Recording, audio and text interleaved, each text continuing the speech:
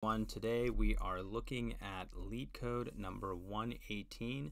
It's a question called Pascal's triangle. It's a classic Leetcode problem. I know it says easy, but if you've never seen this problem before, it does trip up people. So don't feel bad if you had trouble with it or anything like that. It is a tricky one if you haven't seen it before. It is a good question to know because it runs on a lot of foundational patterns that you're going to see in a lot of other types of problems, and that is a dynamic programming pattern called tabulation. And the idea is that we want to fill out a table with initial values, and from those initial values we have the information we need to fill out the rest of the table. And that's exactly what's happening here in Pascal's triangle. If you notice here, we have a grid or a triangle. It's an array of arrays. And we can see that all the values on the left, so the first element in every single row in this array, you can see that it's 1. We have a 1 here, 1 here, 1 here, and so forth. And same thing on the right side. Every value on the right is also a 1. So the values in between are sandwiched between 1s. Now, based on that information, we can calculate all the values in between. Just by, and you have this nice animation that kind of shows it here. If we add these two numbers together, we get this 2. We add these two numbers here together, we get this 3 right here. This 3 plus 1 will give us 4. 3 plus 3 will give us 6, and so forth and so on. Okay? And so once we kind of understand that, it's not too difficult to solve. There are some little bit of tricky parts in it, but it's not too bad. Okay, so let's go ahead and clear this out. Let me just have us a nice fresh board that we're working with. Okay, and then I'm going to just go ahead and change the color here to a darker one. Okay, so now let's say our input is 5. Okay, so we have an input which equals 5. And so what we want to do is we know we're going to have an array of arrays, so we can go ahead and create our array. We can set the initial value, which is just going to be a 1, and from this 1, can we build the rest of the triangle just from that initial value? So if we have an array, this will be the end of the array, and then from there, can we fill in the rest of them? Well, yes, we can. Let's say we store this value right here, this 1, into a variable, and we'll call it previous row. Okay, and then what we can do is we can create a second array, push in a 1 because we know that first value will always be a 1, and then iterate over the previous row and fill in the rest of them. Here we wouldn't have to because it's just going to be the first and the last, but when we get to the third element, we can see how this method will be effective. So let's say this is our prev row saved in a variable, right? And now we're going to have our new row, our current row. Let's call this our cur row. And we know the first element is going to be a 1. Okay. And now we can create a Jth index. So we'll create a J here, and we'll start it at the first element, at the index of 1. And we know that from the previous, what is the previous? Well, it's going to be the first two adjacent ones. So it's going to be the Jth index plus the Jth minus 1. So the Jth index is 1. Set this here. J is 1. And then J minus 1 is going to be 0. And so over here we can see that the Jth index is 1 and the Jth minus 1 is 0. The index is 0, which the value is 1. And if we add those together, we're going to get a 2. Okay? And now we don't have to do anything. We can break out of this loop, and then we push on a 1 at the end because we know the first value is going to be 1 and the last value is going to be 1. Okay, let's go to the third one. We'll do one more example here. Let me erase this J out of here.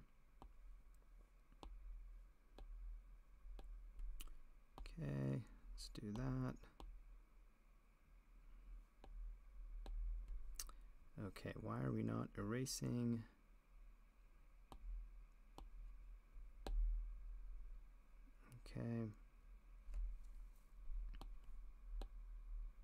There we go.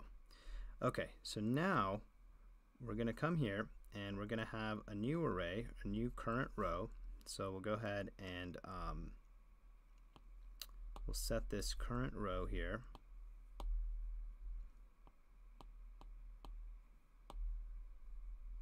Okay, having some issues here with that. There we go. Okay, so we're going to go ahead and set this current row.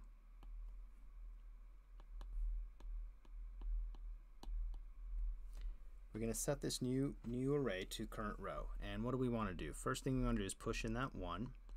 And then we want to set j over here to 1. And we want to find the jth index, which is 1, and j minus 1, which is 0.